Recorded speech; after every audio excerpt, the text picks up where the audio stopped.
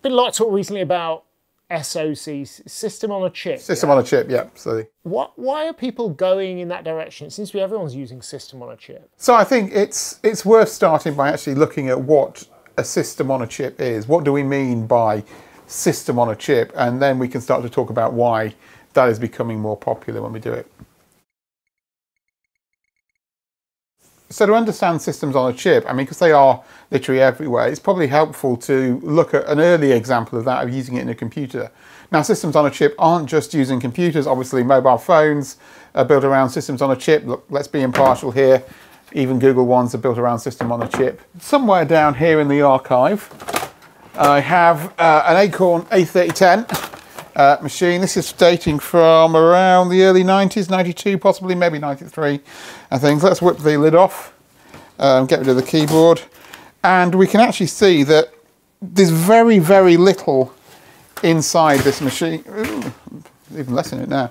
Very, very little inside this machine. We've got the power circuitry over here, which we're going to have. Power for the floppy drive. Let's just get that out of the way.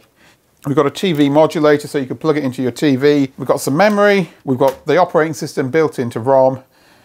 And the only other chips that are on here, apart from a few buffers to do things like the printer port, is we've got the chip that handles the floppy disk and the hard drive and things. Another one down here, which I suspect is the keyboard controller. And then we've got one chip here. And actually, this is the whole computer. Effectively, everything that you need to build the computer is now on this one silicon chip that was built by ARM, which was spun out of Acorn in around 1992. In fact, it says built week 47 of 1992. So literally 29 years ago today, almost. Sort of that sort of time when we're filming this in mid-November in 2021. Other years are available if you're watching this at a later date. Yeah, I think this is week 46 actually. So yeah, that's week 47. Isn't it? Yeah, so actually, yeah. So everything was built into that one chip. We've got the memory outside, we've got the operating system ROM outside, the controller for the floppy disk and the serial port and the printer port and things. But everything that forms the computer is in there. Now, okay, so we've got a system on a chip. What's that different? Well, let's look at what a computer from a bit earlier, same type of computer system, around the same operating system, same sort of memory, same facilities. Let's look at the original Acorn Archimedes, of which this is a derivative, which is slightly bigger and slightly heavier, which is the Acorn A310 machine. If I pull the motherboard out of this one without destroying it, we can see a much bigger difference between the two of them. So this is from late 87 that this machine was designed. When this machine was actually built is another matter. So this one probably does date from around 1987. Yeah, I'm seeing 87 on quite a few chips on here. So this machine, 87 week 24 for that one. This machine dates back to 1987, but Acorn continued to sell this machine up until about 1990, I think. They then launched the A5000 machine, which is over there. And then a couple of years later, this one came up, but technologically these are the same machine. The CPU is the same architecture of the CPU and things, it all works the same. The operating system is in the same things. But if we compare them, obviously the power supply is separate on there, but that's just doesn't really matter. We can see that rather than just having a single chip and the operating system and the RAM, we've actually got 4 huge chips that are on here. There's the floppy controller, that's the serial controller, the parallel support's built by some of these around here. And so we've actually got 4 chips on here that build the computer compared to the single one that builds it here. So actually what Acorn did was they took the design for their Archimedes computer, which was built around 4 chips. So you had the ARM CPU, which is down here. So this is the ARM2 CPU, the original ARM chip, everything that comes after it. Sean's mobile phone, the iPhone, the M1, all derived back from this. Well, also the ARM1 that came before it. So you had this, which was a CPU, but you also needed a chip to handle the video, which I think is that one. Please don't spam me in the comments if I've just hit the wrong chip. One that supports I/O and handling that, and then one that handles the memory. And so it was built up as a suite of 4 chips that worked together. This did the processing and things, and then it would send requests over the address bus to fetch or store data over the data bus. Coming out of this chip, you've got a series of parallel wires that form the address bus and the data bus, and there's probably similar on the other side and so on. If we were to count them, there's probably in the region of about 32 of them coming out of here. And we can see that these are all connected to the MEMC chip, the memory controller here. So the complete computer system was built out of 4 chips that all had to be linked together. And when you designed the computer system, you had to take the 32 data lines that made up the data bus and connect them to where they need to go. You need to take the 26 lines that made up the address bus and connect them where they need to go. And so you ended up with huge amounts of parallel data wires connecting things together to make sure everything worked. So these chips working together made it into an Archimedes computer. You could take the ARM chip on its own and pair it with different things. It would still run ARM code, but it wouldn't be an Archimedes as such. You wouldn't be able to drive the graphics in the same way. If you had a different graphics chip in there, it would work in a different way. So our system was built up of all of these components. Yes, we had some extra things around it to handle things like the floppy drive. You could have an optional hard disk on things and so on, the serial port. But the main things that form the computer were the video controller, the I/O controller, the memory controller, and the ARM CPU itself. And so that's what the system is made of that. But what Acorn did was they took the design for all of those chips and they integrated them together onto this single chip. And so what you connected to the edge of here was still the same things, but they only had to go to the memory and the operating system, and they only had to go to the chip that controlled everything else. And so it simplified the design of the system. If you look at the number of wires coming off here, you've got wires snaking all around the motherboard to get to the various place on both sides of the thing. If you look at the same on this one, it becomes a lot simpler. We've got the wires are going off to the RAM and the ROM over there. The wires are coming off over here to connect up to the interface and things. So it's a lot simpler to design what's going on. A lot of the interconnections that are needed between the different chips that make up the system can be they're still there. They still exist, but they're all integrated into the one chip. And so the computer design becomes a lot simpler. One chip, connect it to what it needs to go to, rather than to have 4 chips, connect them together, and then connect them to all you need to. And I think we can just see from a size point of view, if you're building something like a mobile phone, fitting one chip into it, even with the way that things have been shrunk in technology now, is much simpler than trying to fit 4 chips in there. So is this is a cost and kind of miniaturization thing, really? Yeah, so I mean, the thing is, so one advantage is it reduces the cost, because you've only got one chip you need to make that does everything. And so, but it also makes it easier to build the system, because when you've got circuits, particularly when they're running at the speeds that they're running at now, you have to make sure that all the sort of connections are the same length, otherwise the signals can get out of phase with each other.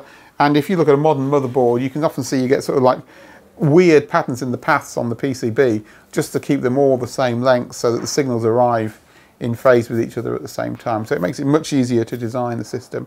And also, there's a whole load of things that you suddenly no longer need, because, for example, the ARM chip has the signals coming off to it, which needs to drive the external bus, and that then connects to the MEMC chip, which needs to receive those and pick them back up and connect them in. If they're all on the same piece of silicon, you can sort of remove some of those things and simplify the design, because you only have the connections to the outside that you need. This is probably the simplest way you'd want to build a system on a chip, and it combines the main parts of the original machine down to a single chip, so that you could actually sort of just simplify the design of the motherboard. You could produce these much simpler and obviously reduce your costs, which is great. But obviously these days, the functionality that is being placed onto these systems on chip is massively increasing.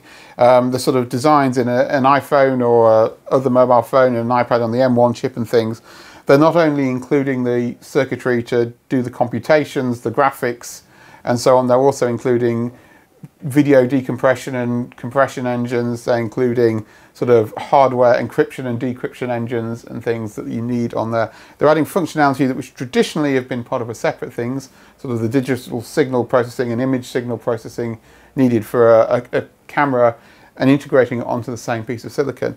And the advantage of that is that when you design your system, whether it's a computer or a mobile phone and things, you no longer have to think, well, okay, I need to put my CPU on there and then connect that to the image signal processor chip and work out how to run the connections there.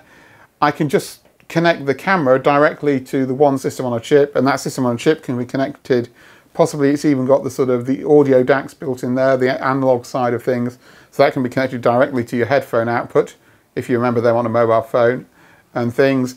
Okay, let's say the speaker on the mobile phone for when you're making a phone call, if you remember them, and things, and you can just simplify everything. So actually everything's integrated into this one chip. Now the advantage of that is it makes things very, very simple to build a phone. You have one chip, few power support components on there and things, and you can put this together. I'm talking at a high level, I'm not a chip designer, and things, put that disclaimer in there please, Sean, and stuff, and it makes it easier to design it. But it also comes with a disadvantage because those things are always built in. If you've got separate things like here and you only want the ARM CPU, you can use just the ARM CPU and put it in a different design of machine. As the clock speed has increased, I mean this ran at 8 megahertz, this one I think they managed to bump it up to about 12 megahertz. Roughly didn't make that much difference, slightly faster, slightly slower. You didn't have to worry too much about the design of your motherboard. Signals from electrical signals travel at some function of the speed of light. 3 times 10 to the 8 meters per second. They're going to travel relatively quickly from one here when your computer runs at 8 megahertz.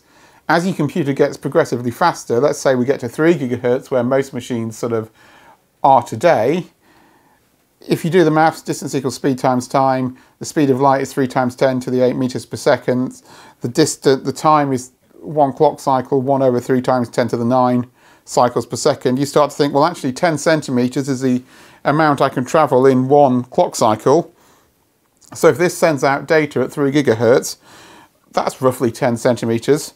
By the time it's got here, the CPU's on the next clock cycle, either wanting the data and things, so it'll take at least 2 clock cycles for the signal to get from here and then back before you take into account the processing time that is involved because the computers are running so fast. And looking at those tracks, it could be double that distance. Well, exactly, because I mean, if you look at it, we're sort of coming along here, going round, taking a sort of dog leg around here, sort of over the first hurdle, around the things, jumping over the waterfront, and finally we've got to the video controller. So actually, and of course, you then got to go back, because if you want to sort of respond to that, you need to go back and things. And so actually, as your computer gets bigger, you have to either take that into account and design the interconnect protocols, the way that they talk to each other, to be more like a network, and say send the data out and then you get it back later, or you have to bring things closer together. And of course, if you bring things closer together, eventually you end up with everything packaged together. Most of this motherboard is empty space. It's just sort of literally there's nothing on it on either side, I think, whereas this one is densely packed on both sides with interconnects between the different chips on there. Of course, there are disadvantages as well to system on a chip in that you're stuck with the integration you got when you design the system on a chip, which may be fine for a lot of devices. I mean, if you look at Apple, they use their chips in various different things. The M1 chip is used in the Mac, it's used in the iPad, the A5 chip was used in the iPhone and in one of the Apple TVs and things, they could reuse it. But often you think about, well, actually the A5 chip probably had the image signal processor in there, which was not being used on the Apple TV because it's got no camera and things, and so actually you're stuck with that integration, and that's fine if it's got the things you want in there, but if it doesn't have the things you want in there, then it doesn't have it. You still have to put it as an external device or live without it and things. So you can't upgrade things in the same way. You can't say, well, actually I don't want a Core i3 CPU in my system on a chip and I want a Xeon. That's a different product line, and so someone has to design that and you have to put it in there. Now, it doesn't mean that it can't be expandable. You aren't forced to just have what's in the system on a chip. If you design it, you can put a PCIe as an output on there. The Raspberry Pi 4 classically does that. It has a PCIe USB chip on it, USB 3 chip, which talks to the system on a chip to support the USB 3 ports and things. And if you use the compute module, you can connect that up to different things. People have done serial ATA controllers, NVMe drives, and so on. But the system on a chip is a fixed functional piece that you get all or nothing, basically. You can't pick and choose to have part of it without effectively spinning up a separate chip. But it does make it much simpler to design a system if the system on a chip does everything you want it to. And BBC Basic emerged as a compromise between Roger's experience of building basics for earlier Acorn machines and the BBC's requirement for a language which yeah, I mean, that's one way of thinking about it. You're filling up the whole screen 50 times a second, and you have to generate everything within those 312.5 lines.